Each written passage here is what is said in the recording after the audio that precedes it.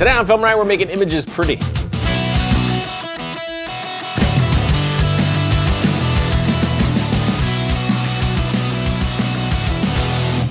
Welcome to FilmRiot, the show that takes mystery out of the effects techniques, going to some of your favorite Hollywood films. I'm your host, Ryan Conley, and as of today, we've released a brand new pack to our store, which I'm insanely excited about. This is our new cinematic LUTs pack. We have 35 blockbuster LUTs, all inspired by movies we love, like Alien, Captain America Civil War, Harry Potter, Indiana Jones, Mad Max, Star Wars, Suicide Squad, The Conjuring, and a bunch more, even some for TV like Game of Thrones and Breaking Bad, and each of these come with a version for Alexa footage, Red footage, generic log, and standard, which is Rec 709, so they'll work with pretty much any camera that you're using. Then we have a few black and white LUTs and a bunch of utility LUTs as well. These are LUTs that will convert log image from Alexa, Blackmagic, Canon, Red, Panasonic, Sony, CineStyle, and even generic to Rec 709, and some that will convert Rec 709 to log. To make this pack, we partnered with Benjamin Lemonet, who created the other LUTs pack that I was gushing about a few months back, and since these are LUTs, you can use them in pretty much any software since LUTs will work in almost anything. It's not specific to just Premiere or After Effects. But since we just released this pack, I figured today would be a great time to take a look at my process in polishing an image in post.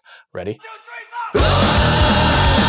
Once I shot my footage and I'm in post, I go through a very similar process with my image on pretty much every project, which I do this process once absolutely everything is done. The effects, sound, music, everything is locked. Then I grade my final and locked edit. First thing I do is color correct. As I've said in a few episodes, this is just going through my shots shot by shot and balancing out the image, or often, if it's in log, shifting that into more of a balanced image. Which of course you could use a LUT for this like we have in our pack, but after I'm done with that, I move into perfecting that balance with power windows. Personally, I often do most of, if not all of my grading right inside Premiere. So for me, that means adding something like Lumetri or Colorista from Red Giant. Then I create a mask around the area that I'm wanting to single out for a correction, like the sky here, track it to follow the shot, and then I can make adjustments to bring that sky out even more for a much more dynamic and pleasing shot. And I'll do this for all the areas that I'm wanting to make individual adjustments to. Next, if needed, I'll touch up the actor's face. There are two good plugins for this that I like. Cosmo, which is a $100 plugin and very simple to use. You drop it in, check show selection, and use the finder and tolerance to adjust what will be softened. Then I'll uncheck this, and right away you can see the difference. If I toggle it on and off, you can see what it's doing. So now I can adjust how much softening I'm using, adjusting my skin color and detail to dial it all in. But then if you're wanting even more control and don't mind spending an extra $100, you could look into Beauty Box from Digital Anarchy. I use this to help smooth out the prosthetic makeup on Josh for UFO Yeah, and it works amazingly well. So I'll drop it on, then grab the dropper for dark color and select the darker portion of his face, then light color and select the lighter portion of his face.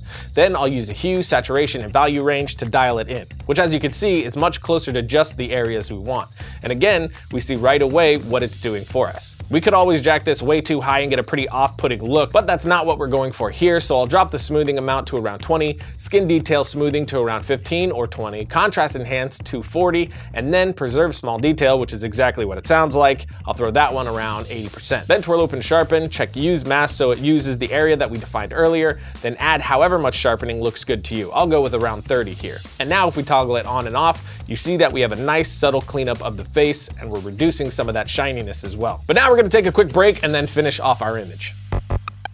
If you're a budding filmmaker, entrepreneur, or innovator, domain.com is the place to go when that next idea hits you. I know you've heard me say that the list of available domain extensions is growing, and you now have the opportunity to name your site and build your brands in ways that were never before possible. You can choose from a list of 400 plus domain name extensions like .com, .org, .design, .club. And to show you some love, they're giving you 25% off their already affordable prices. When you get domain names, web hosting, and email, just use the coupon code FilmRiot at domain.com's checkout. And when you think domain names, think domain.com.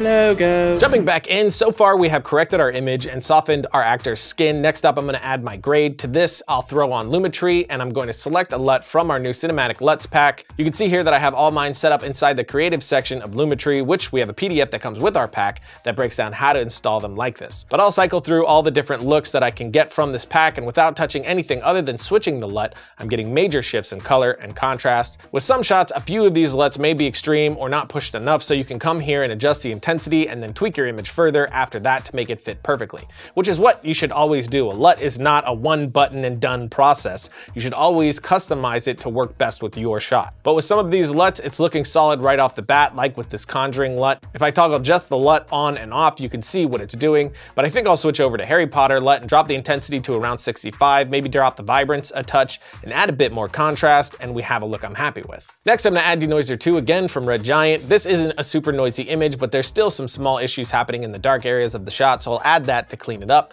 and I'll set the noise reduction to around 40. And then for my final step, I'm adding film grain back in. My favorite plugin for this is Film Convert, which is really a full color grading plugin all to itself, but I rarely use it for that. I usually just use it for the grain. So I'll apply it, then drop softness, film color, and curve all to 0, then set the amount of grain that I want and the type up here. For this, I'm liking 35mm 3 perf and somewhere around 33%. So by denoising and then adding the grain back in, we get rid of all that gross digital noise and then add some subtle or not subtle, depending on what you want, grain back into the image to really tie everything back together. And like I said, Film Convert is much more than what I'm showing here. You can select different types of film stock to emulate all kinds of film, and it's one of the best of its kind. And it's crazy how much Beauty Box is doing for us. With this final look, if we toggle on and off Beauty Box, you can see how much it polishes up the skin for us and even brings out the eyes in a much more pleasing way. But there you go, my process for polishing your image. Logo. And that's it for today. Again, if you're interested in our new LUT pack, head over to our Triune store right here. Link is also in the description. This is really one of my favorite things that we've put on the store yet. I've used these LUTs on every episode in the past few weeks and absolutely loving them, so definitely check that out. Also check the notes for links to all the plugins that I used in today's episode, and keep an eye out this Monday for another pack that we're releasing. This is a muzzle flash and smoke asset pack. Yes, I know, but that's it, and I'll see you guys next week when my opponent chops a stone in half and they strip me of my robe, banish me forever.